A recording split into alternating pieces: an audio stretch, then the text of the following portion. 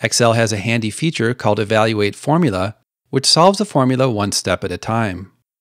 Each time you click the Evaluate button, Excel will solve the underlined part of the formula and show you the result.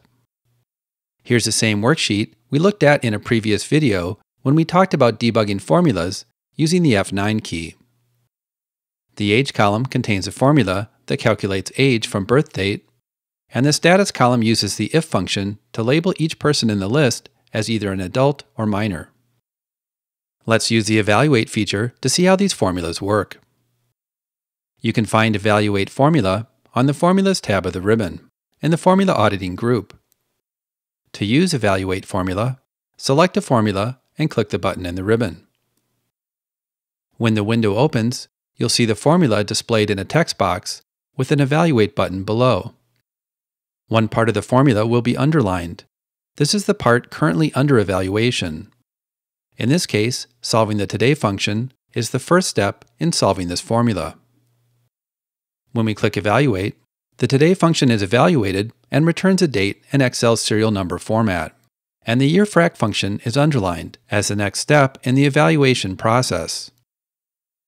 On the next click, the year frac function is evaluated, and the int function is underlined.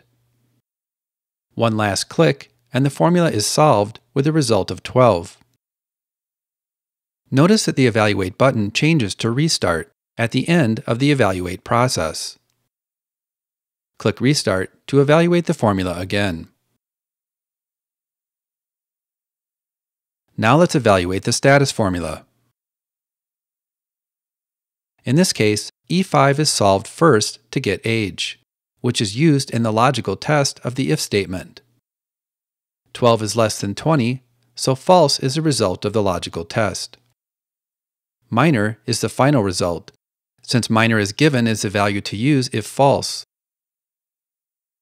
Let's restart the evaluation and look at the Step In and Step Out feature. In this case, because E5 is itself a formula, we can step in and evaluate that formula too. The process is the same as a normal evaluation. When done, click Step Out to continue evaluating the original formula. The ability to step into other formulas is an optional feature. It's available when the formula refers to other formulas or to cell references. If you step into another formula and decide you don't want to evaluate it, just click Step Out to continue evaluating the main formula. So there you have it. Evaluate Formula is a handy complement to using the F9 key, and it's a great way to understand how Excel solves formulas.